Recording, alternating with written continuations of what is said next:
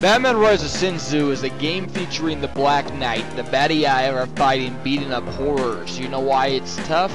We just call Ubisoft to aim for more harder platforms and enemies that will throw a punch and unfair to your purgent face.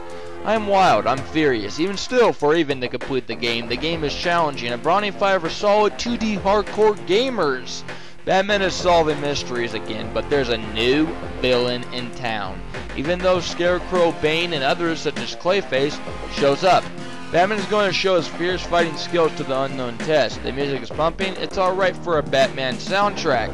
The first track's my fave, the rest are alright like I said. The gameplay is innovative and sucked with the hard risk of double damaging to your old school video game hearts. Meaning the controls are epic, just right to feel comfortable in your portable hands.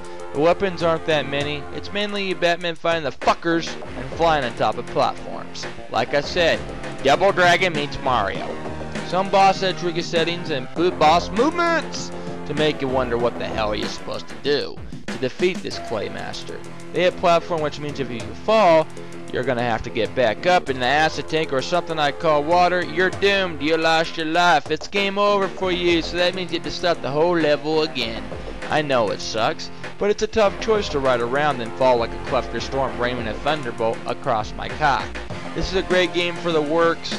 It's not bad for a Batman title as a video game clockwork project from Ubisoft, so yes, I would recommend it to you if you're a Batman Legendary fan or a mild smoker on games. This will put you to the test of making your hand hurt at the end.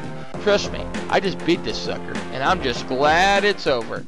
8.5/10.